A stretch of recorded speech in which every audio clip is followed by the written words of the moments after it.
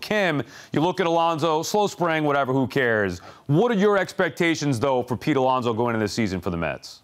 I think they're enormous. I mean, I expect him to be the guy, not a guy with pressure on him. He shouldn't feel pressure this season, in my opinion. He should just trust what has gotten him this far. And now that he's another year older, listen, I look at Pete Alonso and I say, ideally, he should be a captain of the Mets, the 5th in history captain of the New York Mets. Not right now, not immediately, but that's the kind of personality I see in him. And more importantly than his personality, that's the kind of responsibility I've heard, as someone who's no longer in clubhouses, that I've heard Pete take on himself. I think he expects a lot of himself. I think he should. And I would love to see him have a fantastic season. Since his dominant rookie year, there are lofty expectations for him. So what did Pete prove to you last season that you think he'd carry over this year?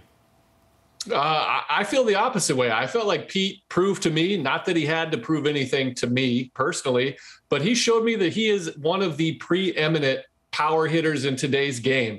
He carried the team when everyone else was letting the Mets down. Pete Alonso threw the offense on his back and carried them. Now, 53 as a rookie, and then had kind of a weird 2020 season where he surged at the end, but he had 37 home runs last year. One thing that he really did improve on, which is a really good sign of his approach and his future growth, is his strikeout percentage. Whereas his first 2 years, he struck out about 1 in 4. Last year, he struck out under 20%, so 1 in 5. That is a tremendous jump.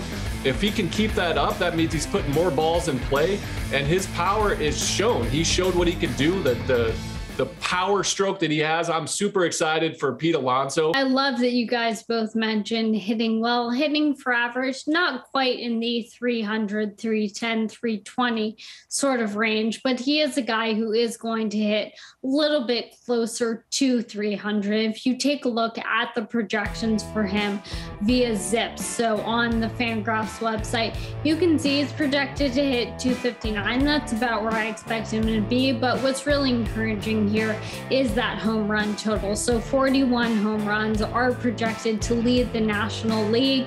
He hit 37 last year. I think he is settling into this point in his career.